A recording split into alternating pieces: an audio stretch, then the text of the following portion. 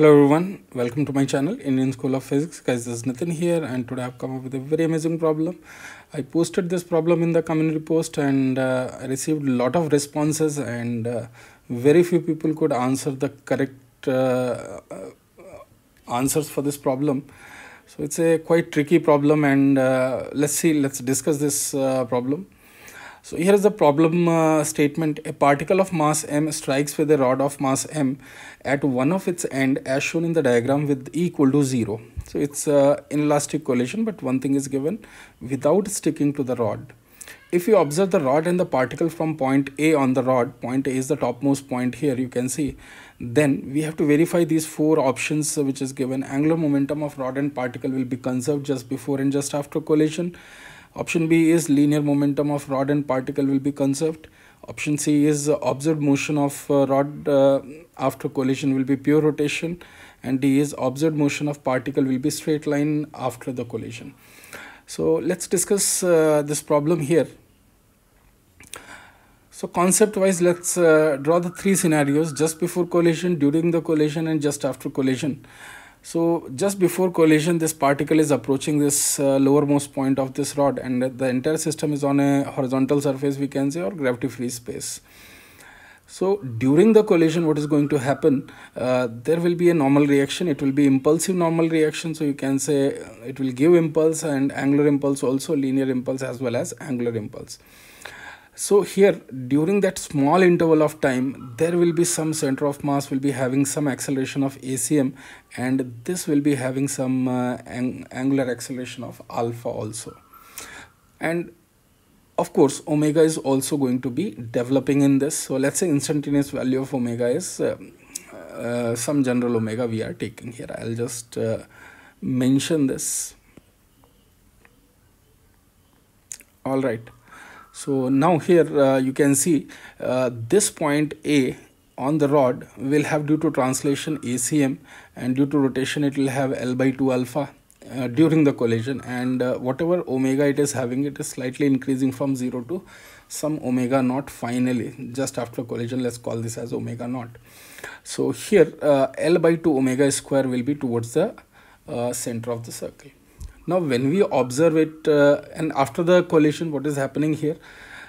This particle is moving with VCM plus R omega, and this is also moving with VCM plus R omega. After the collision, these are the velocities, velocity of center of mass of the rod and angular velocity of this rod. Since E is given 0, so these 2 points will be moving together, and there it is given the problem that particle does not stick to this. So it will be moving with the same velocity, but it doesn't stick to the rod. All right. So when we observe with respect to point A, we can see here during the motion you will find there will be pseudo force. Net acceleration of this point A is ACM minus L/2 alpha, and this is L/2 omega square towards the center. So when we are going to observe it, we must apply this pseudo force. We must apply this pseudo force here. So you can check here on the particle especially, you can see you must apply at this body also.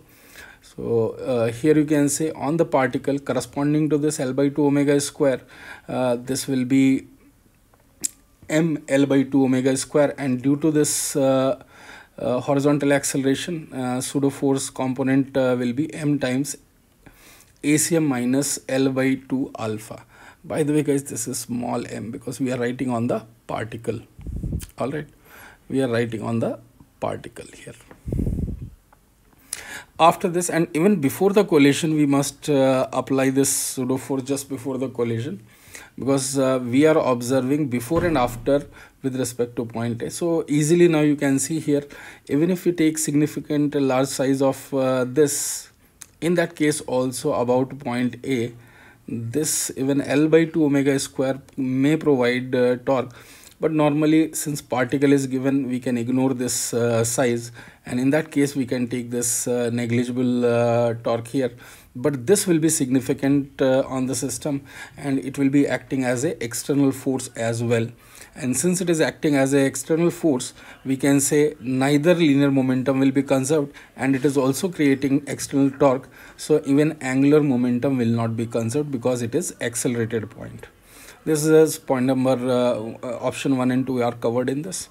And another part is the motion of particle will be curvilinear due to the rotation of the rod, and we know this when any rigid body is in combined motion, and if we are observing it with respect to some point on the rigid body, then we realize it, then we find out that with respect to any point on the rigid body, the motion of it will be pure rotation, right?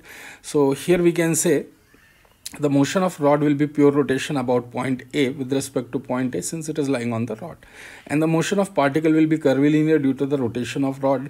See, there is a translation here. With respect to ground, definitely we will see particle to be moving in a straight line, but in the frame of A, we'll be finding a curvilinear motion for this particle. Therefore, that option also will not come.